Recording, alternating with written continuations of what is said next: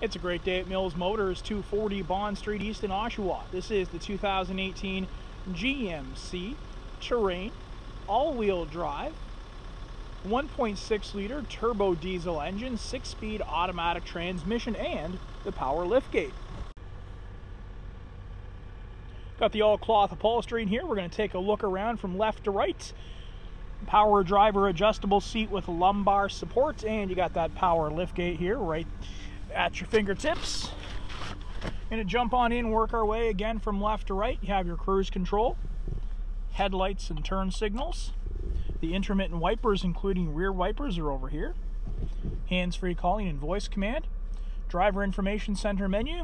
And you scroll through there, see all the info you need to know about your terrain right there at your fingertips. And you have volume control behind the steering wheel right there. Pop that up and listen to those tunes, which are AM, FM, stereo radio. And you've got Apple CarPlay and Android Auto capabilities built right in. OnStar services, including the Wi-Fi hotspot. Dual zone climate control for heating and air conditioning. AC button, fan speed operator, front and rear defrosters, and the precision shifter with the push and pull tabs. Got a place right here to rest your device. USB, 12 volt and auxiliary.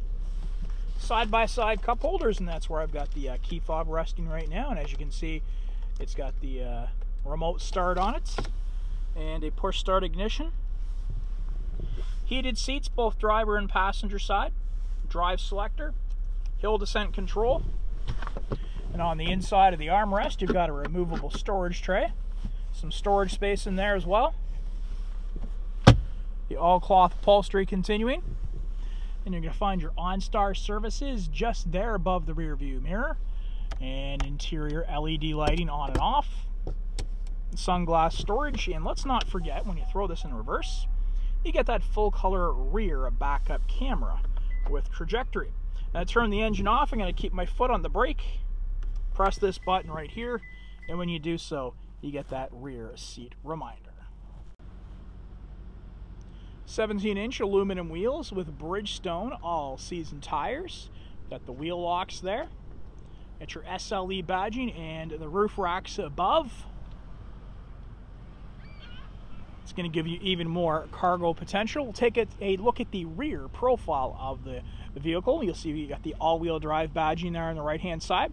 And to get into this one, so easily done, I've got the key fob here. I'm just going to press down twice. And that's going to open up nice and wide. And of course, yeah, you can open it from the interior button we showed you there, just next to the driver's seat.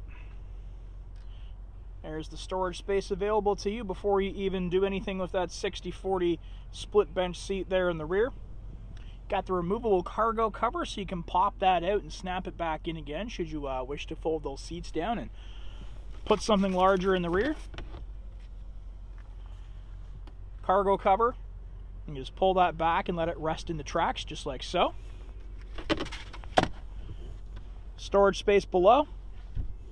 Tie downs on both sides, and you're also going to find the pull tabs here to fold those seats down, just like so. And to close it up, actually before I forget, I want to point out you also have 12 volt power there. And to close it up, you can use the key fob again. I'm just going to press this button right here, and it's going to safely and securely go back into position. Now you also have the smart key access system, so you can lock and unlock with just the press of a button, just like that. As long as you got that key fob within a few feet of the vehicle, you're good to go. And you can put those seats back again, just like that, with one hand on the camera.